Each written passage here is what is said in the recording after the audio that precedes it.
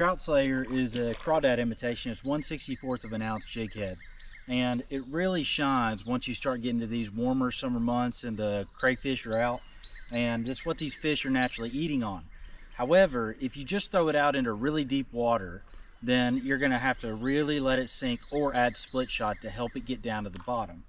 Or you can come down to where the pool starts to shallow back up again, and those fish are going to be there in that flat. So I'm going to angle it down a little bit. The current's coming across. Got this obstruction, but basically I'm going to try to get it right behind this tree, and I'm not going to reel initially. I'm just going to kind of quarter it in the current, make it look like a crayfish that's just struggling to get back to cover.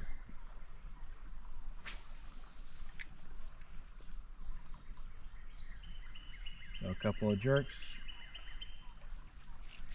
Ah, I missed him. That's how it goes.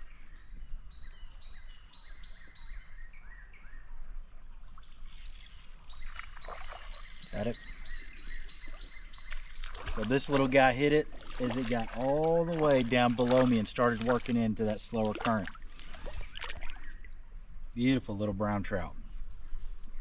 This can be a bad, deadly way to catch them when the crayfish are out.